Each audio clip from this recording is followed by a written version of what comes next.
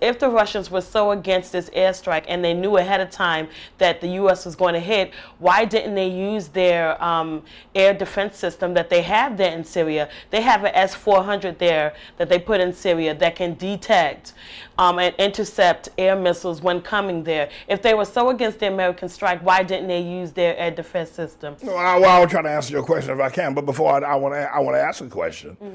Does this mean, Sabbath, that the fact that this airstrike took place, that Vladimir Putin is now commanding our military and telling us when to fire and when to hold our fire and telling us what targets to choose and what targets not to choose? Now, is that the question? And are people who are now agreeing with me in the Congress that actually Vladimir Putin is now commanding our armed forces? That's question number one on this matter, because we all know that's exactly what took place. Yep. That's exactly what took place. Yeah.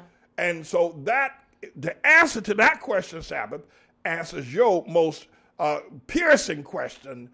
If they knew in advance that 59 Tomahawk missiles were coming in, why did not they use their air defense system to stop those Tomahawks from doing any kind of damage, except that this was a collusion, right. This was a plan that was put together, and we now have Vladimir Putin manipulating our armed forces and telling us when to shoot and when not to shoot.